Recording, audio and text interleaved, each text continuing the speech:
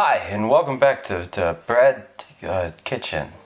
I've grown a beard since the last time you saw me because the passage of time is inescapable and no one knows when we're going to die. But it's inevitable. No one knows what's on the other side of that black curtain, but we all have to go there. And you're powerless to stop it. Anyway, let's make pretzels.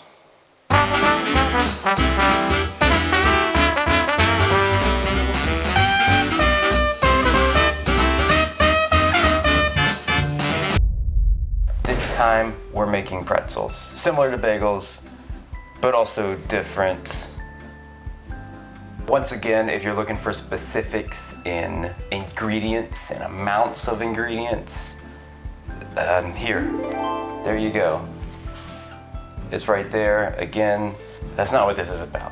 You're missing the point. And we've got a bowl big enough to handle this. So I'm learning from my mistakes. Oh no, this bowl is definitely too small. Slowly. You don't have to be entirely skilled, but similar to bagels, there's an extra step that scares a lot of people off. Lye.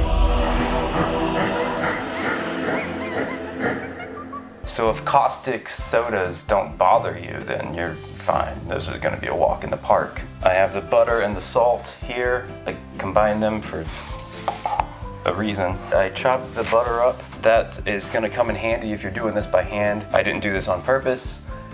I'm just bad at estimating how much butter weighs. In this bowl, I hold the bread flour, the yeast, and malt powder. We talked about malt powder last time. Malt powder just adds a little bit of sweet wheat flavor.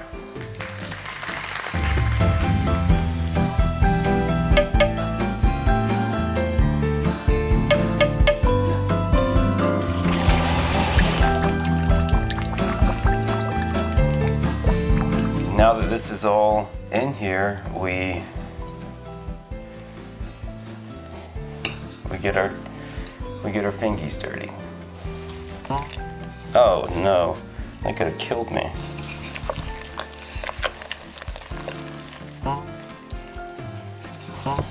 Oh no.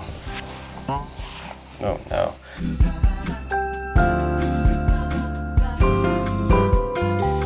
This is gonna be going through a lot in the next few minutes.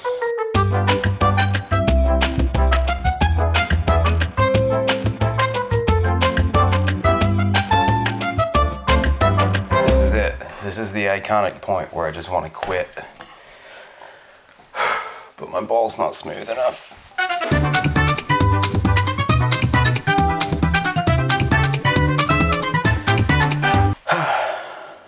You know, maybe I could get away with just not kneading it enough. We can work that into the storyline.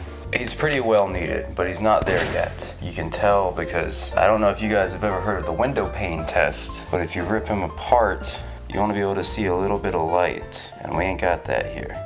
It'll rip eventually, but there's a very visible change between window pane ready and window pane deady. So this is a little bit window pane deady. It's undermixed, and if you're doing it by hand, it's probably gonna be undermixed. Good news though, because pretzels for this recipe have 2 rises. They have 1 hour rise, a fold, another hour rise. And that can make up for a little bit of undermixing. I am gonna let it sit, well aware that it's undermixed. So in case you undermix it, this will be the video for you. If you mix it normally, there are thousands of other videos that you could watch, so go watch those. I'm just gonna place this back in here. We'll put something over top and we'll let it sit. Through the use of movie magic, we're gonna speed it up. Boom, welcome. Time has passed. All we're doing is a stretch and a fold. If you can't figure out from context clues what that means, we're just gonna stretch it.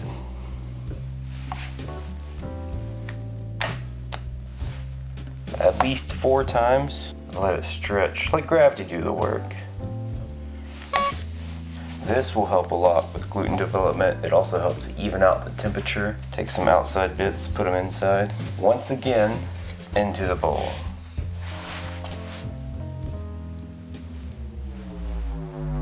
One more hour, and then we'll do the fun stuff.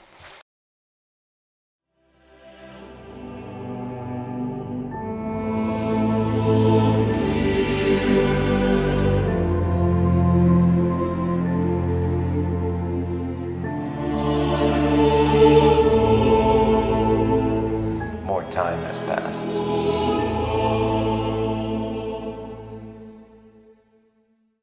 We've done it, we've waited.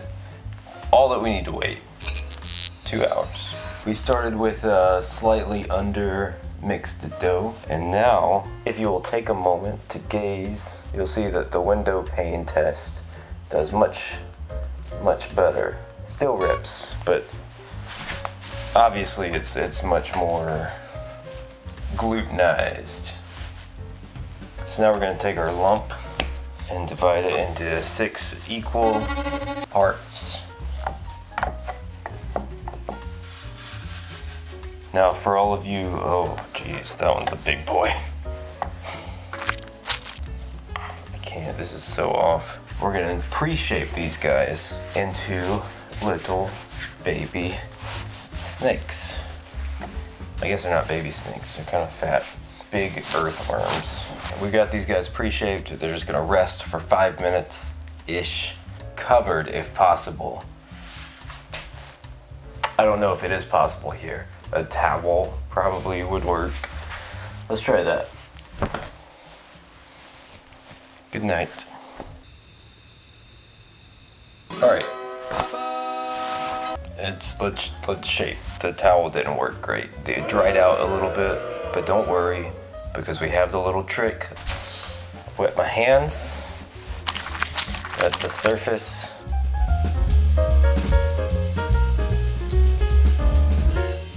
Now, ready for this?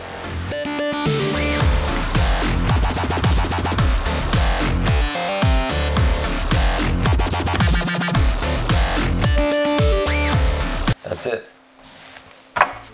That's how you do it. You're probably not gonna do that your first time. To hold it on both ends, make a U, and then just fold it over itself. You can do that as many times as you want. It doesn't matter. It's just a piece of food, and then fold it down. And there you go. Look at that tensile strength. Ow.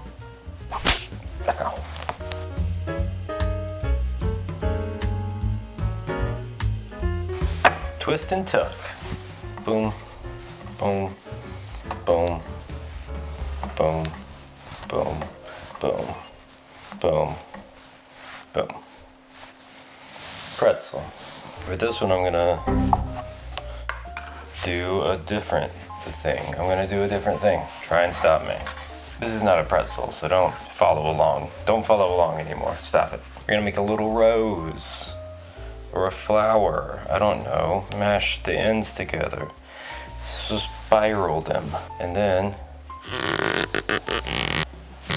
just spiral the spirals. Bagagoom. You have a thing. Okay, yeah, so here you go. Look at these beauties. These are gonna go in the fridge overnight like any bread should. I'm gonna cover them. I don't have plastic. I've found out towels don't work great. I have another sheet pan. Why is it wet? I'm just gonna put it on top like that. I think it'll work. Goes in the fridge until tomorrow. I say 24 hours. It doesn't have to be exactly 24 hours. Who cares? If you make something and you like it, good for you. We're back. It's the next day. It's been 24 hours for me. It's been several minutes for you. You can tell time has passed because of my outfit. My outfit is different, so just proof that it's later. Let's check on the pretzels. All right, yeah, they don't look too bad. This has been a full 24 hours for these guys. So they are, oof. They may be a little underproved. Are they underproved? They're not too bad. They're probably just undermixed. If you want to make them the same day, I recommend at least 30 minutes in the fridge just to let them firm up a little bit when you dip them. Speaking of dip them, we're gonna dip them. I've got a glass bowl with just dumb old water. We're gonna add some lye. I am just gonna eyeball the amount. If you wanna get picky and measure it, you want a 3% solution.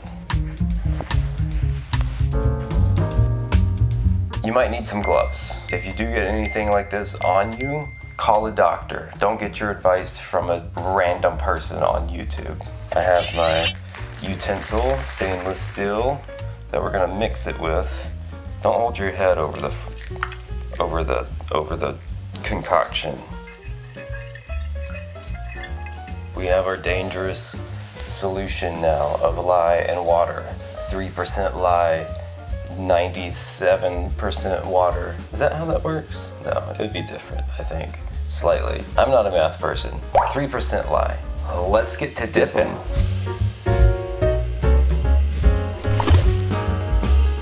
Sit for 5 seconds and then undip. You can place it on a baking sheet with parchment paper. I've got this silicone mat. I've never used it for this purpose, so we're gonna find out together if this works. Can I do 2 at a time? Is that? Yeah, we're gonna speed this process up. Okay. We drain. We place. Last one. Now we have pretzel salt. This is just really thick, big boy salt. I sprinkle.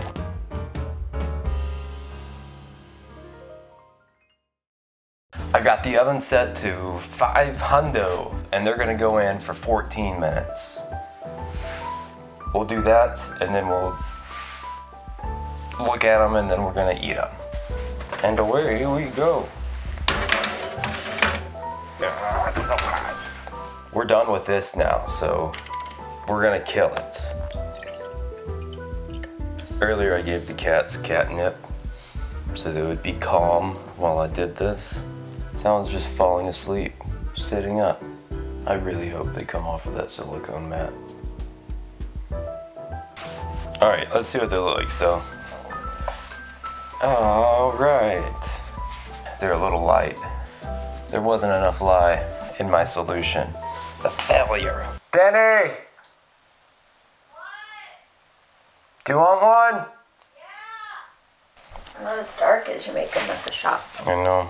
You're also on camera. I'm recording on you. Oh God, do not use anything of me on camera. Why? Because I'm in my pajamas. You're hot. Stop it. Oh good, it worked. It works. The silicone thing works. I love a soft pretzel. You can see it skimming. It's so hot and fresh.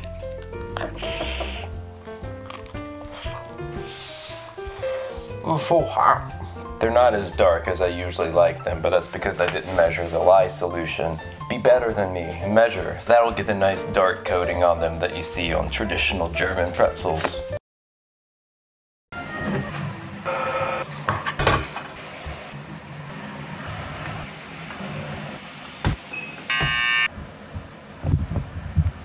You can dip them in anything. You could cover them in anything. It doesn't just have to be salt. The world is your bread. There's my almost pretty good attempt at pretzels. If you like this, I did a pretty good attempt at bagels and baguettes as well. Pay attention to all of these because there will be a test at the end. And if you fail the test, I will come to your house and punch you.